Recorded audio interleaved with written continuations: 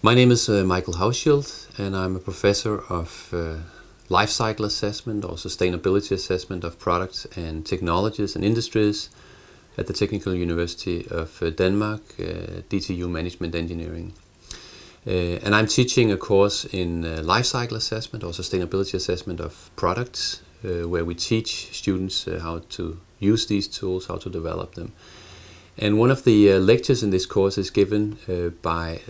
a representative from the Danish Standardization Organization, who for some years now has come and presented the work, their use of these tools in the development of eco-labeling criteria and environmental product declarations. And this has been, over all the years, one of the most popular lectures in the course, because it shows students how they can use the methodology that we teach them in practice in developing standards or criteria, and it also gives them an idea of potential future professional career opportunities.